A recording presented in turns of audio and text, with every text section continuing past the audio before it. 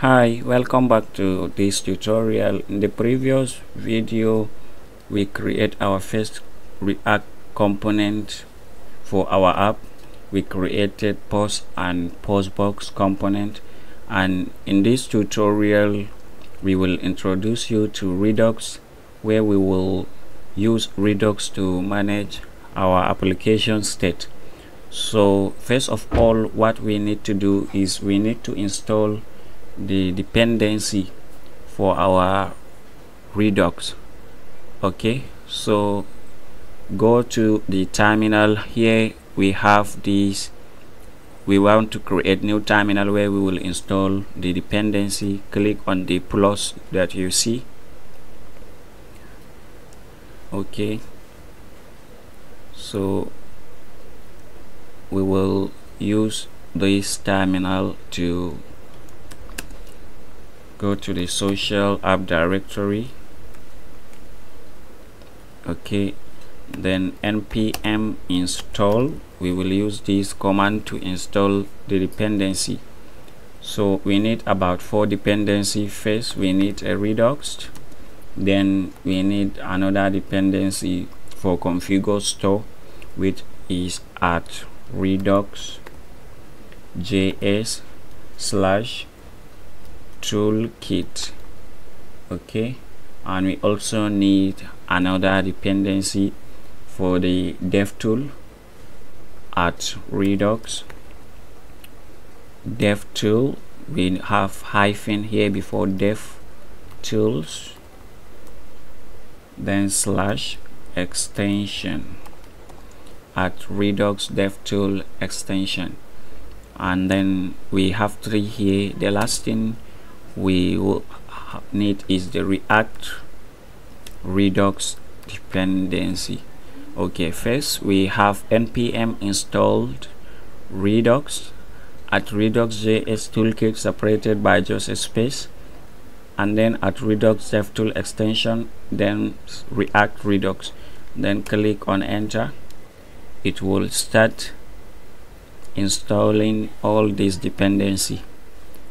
It will take a time, and once the dependency is installed, we will see those dependency inside the package.json. Okay, now here is our dependency all installed. If you go to the package.json, you will see we have all the dependency at Redux DevTool extension, at Redux.js toolkit, Redux, and React Redux. Okay, now let's create a new folder where we will create file for our Redux inside the source folder. Okay, inside this folder we will create a new folder, Redux. So inside the Redux we will create new files. Okay, let's start with the action types.js. okay, we will now create a new file, action types.js. Inside these action types we will have a function which we will export, and inside the function we will have a type, and a type is what our reducer will use inside a switch statement to identify an action. Okay, now let's have this function, which will start with export because we will use this in another class, post type. We will name the function post type because it will consist our types inside. First let's define the get. Okay, we have this. Let's name the type as coding techniques / post / like a look like a URL. It is just a type to identify this function, the function that will use this, which is the action inside our reducer. Okay, now we have a get, and we will use this get to add some posts that we fetch from database into our state. Okay, now let's create a new file again for the action. So we will name this file action.js. so inside this we will first import the function that we just defined, action types. Make sure you save the file. Import star as action types, then from we call the directory. So now we will define our first function, which is export function, and I will name this action get all available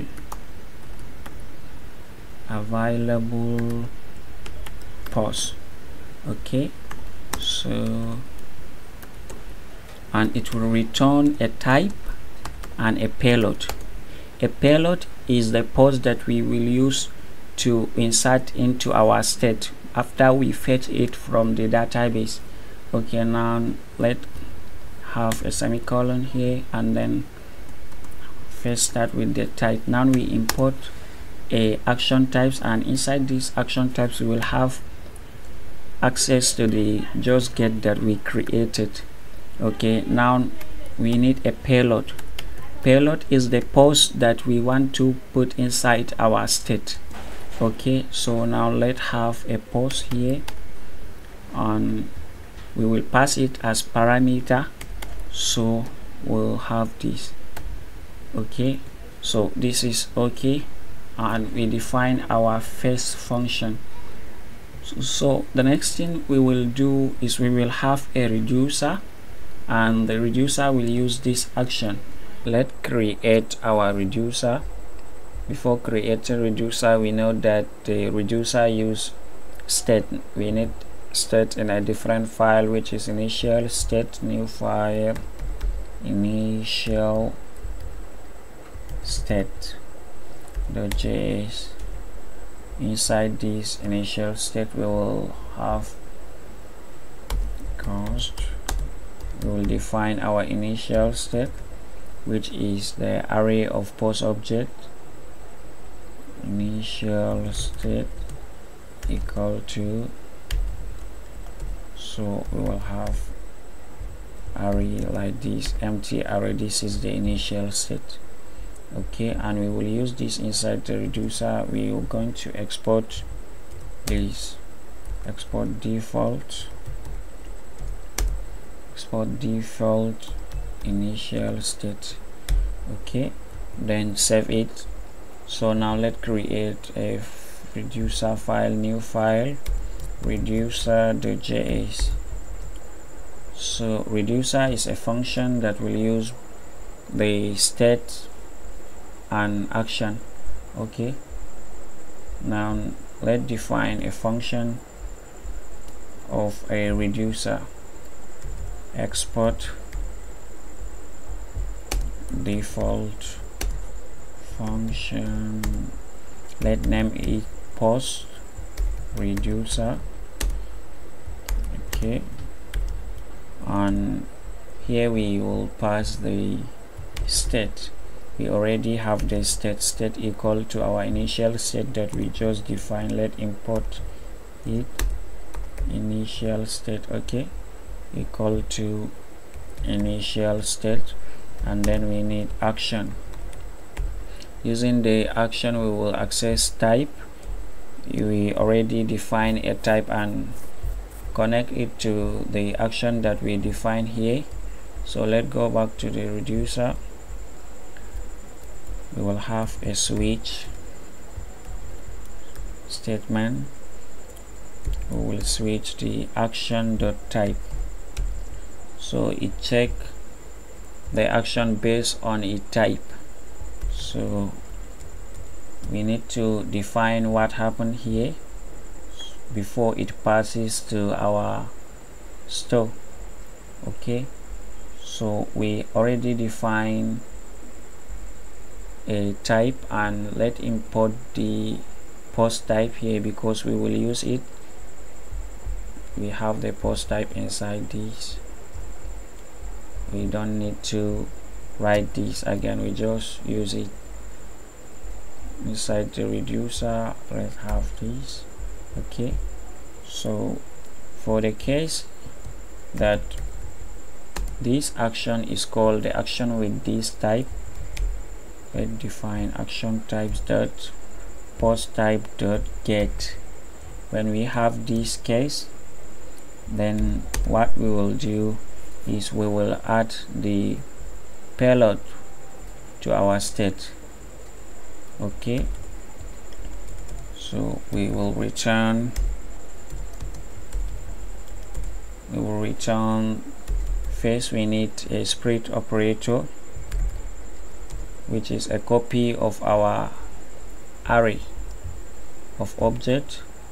Then we add a new object, which is action dot payload. So this is what we have here, and the last thing we will do, if nothing happens, we will just return the state, and we need to set the default here.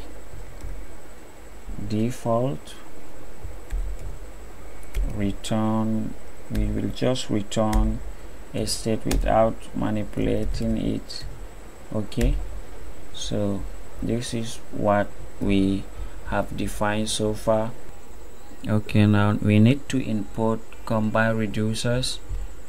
We will add our reducer inside the combine reducer. Combine reducer is a function provided by the Redux to combine our reducers. We may have a multiple reducers and we will add them inside the combine reducer, but in this case we have only one reducer.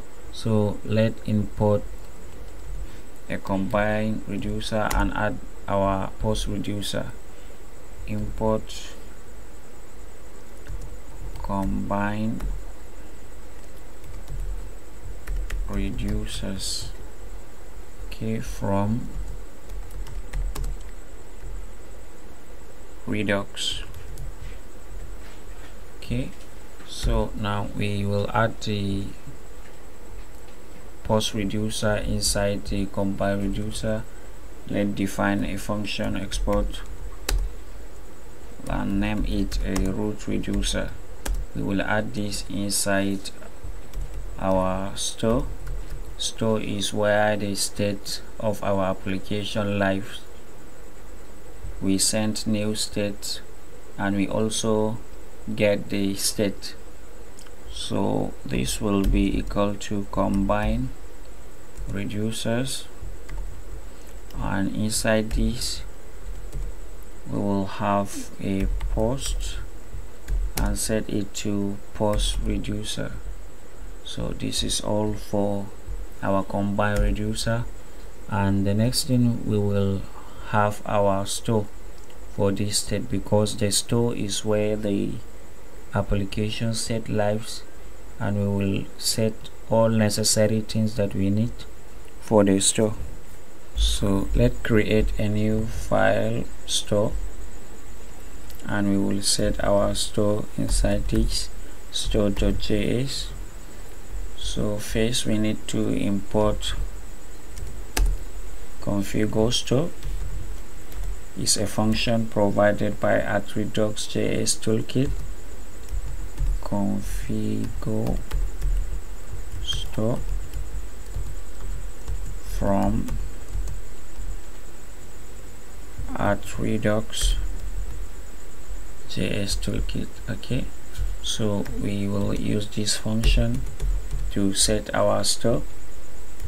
Let's have this store equal to the just configure store that we import.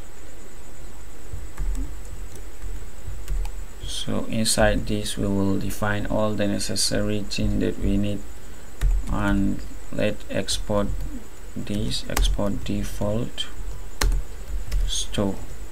So this is what we have so far. The first thing, we need to add our reducer that we define. Reducer, and set it to root reducer. Import root reducer, here it is,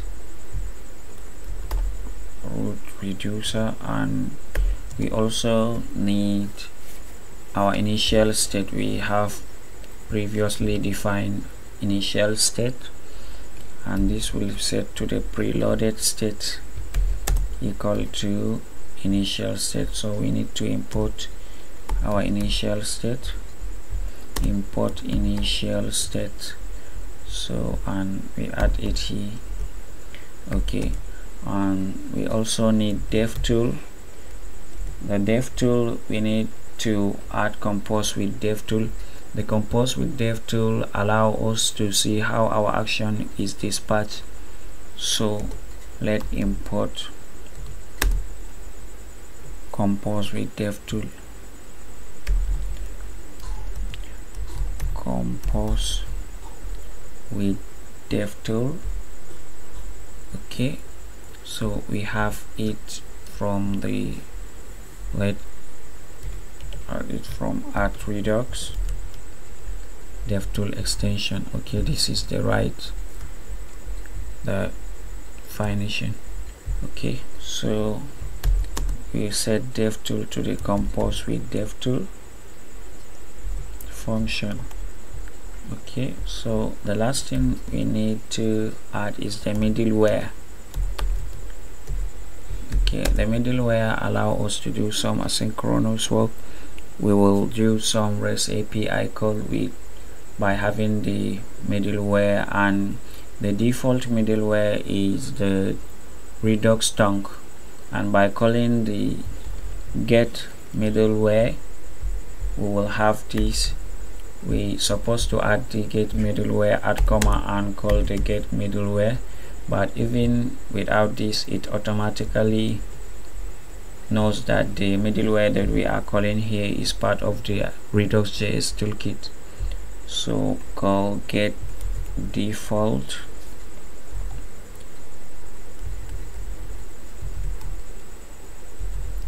middleware.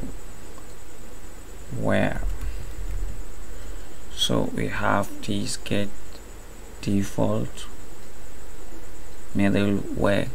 So, and then set this to get default middleware. That is all. So if you need additional middleware that which are custom, you need to add it. You just add concat and then list the middleware that you have inside the concat. For now we only need the Redux tongue middleware. So this is all we need here, and we need to go to the index.js to make sure that the state is provided across all the components. So we need to have import the provider. Okay, so provider is part of the React Redux. So let's import it here. Import provider from React Redux. Okay, so we will wrap the app inside the provider element. So let's have the provider. So inside this, let's copy the app inside, and we will provide the store.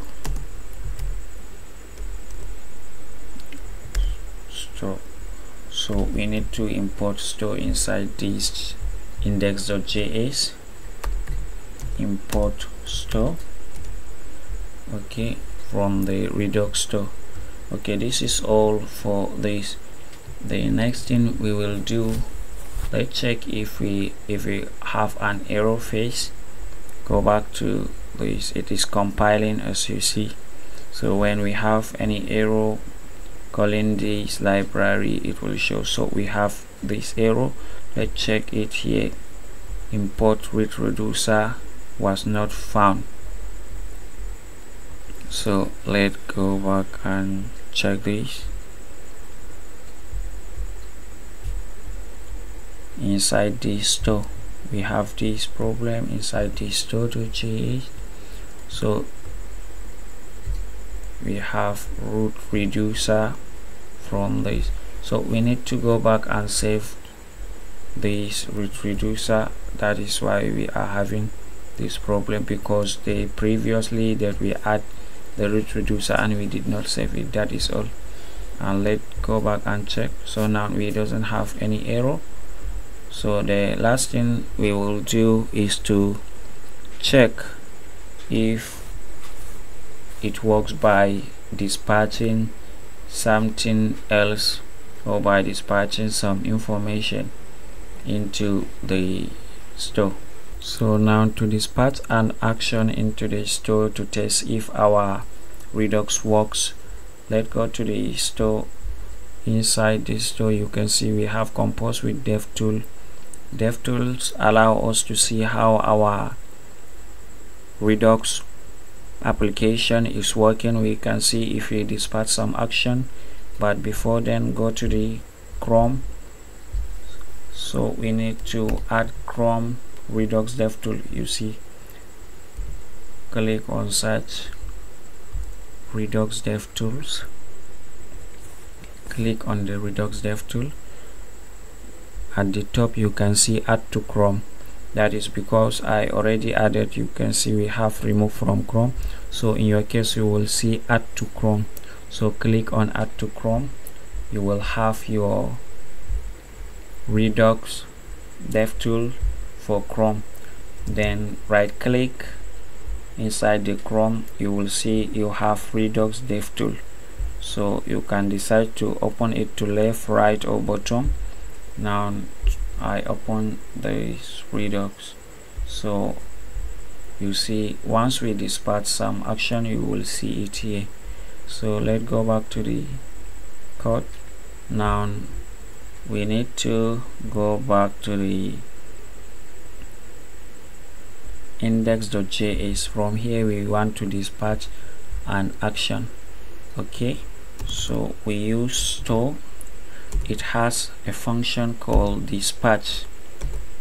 Okay, so inside the dispatch we will pass the action. So let's import our action that we just defined. Import, we have get available post. Here it is. Okay, so we pass get available post, and you can remember we will pass a post to this get available post. So let's go to the, we previously in the database added a post, and when you look at it in the social API post, you click this URL, you will have the post here. So I need the raw data, so let me copy paste and pass it as a parameter. So because this is a post and this get available post expect a post like this. Okay, so now when we save it, then let me try. Okay, go to the Redux DevTool.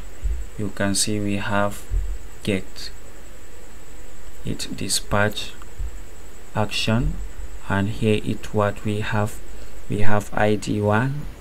You see that exactly what we have dispatched, and you see here it is, we dispatch the action get available post.